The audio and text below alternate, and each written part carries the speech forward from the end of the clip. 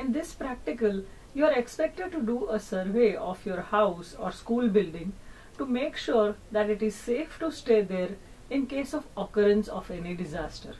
A disaster is a very dangerous event that occurs without giving any prior intimation.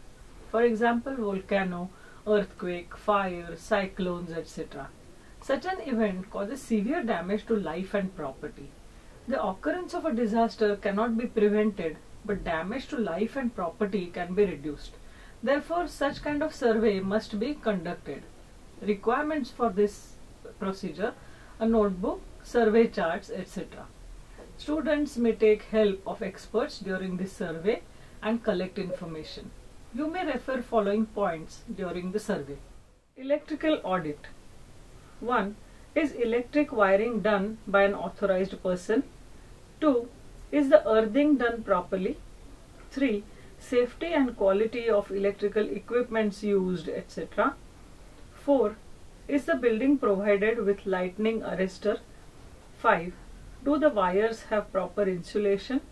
6. Is there proper checking and maintenance done with electrical wiring and equipments? 7. What are the firefighting arrangements done? 8. Is there any protection around electric pole? Construction audit. 1. Is the plan of construction done under the supervision of an authorized architect? 2. Is that plan approved by concerned government department? 3.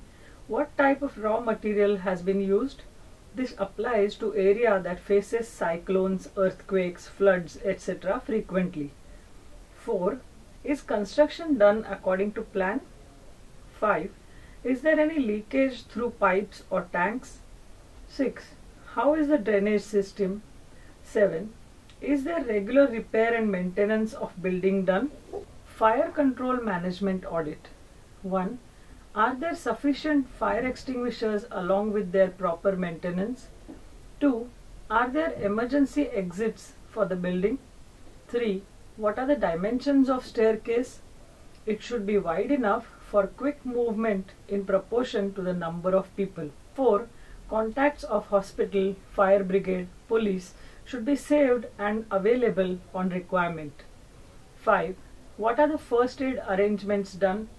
6. How are gas cylinders and other inflammable things stored?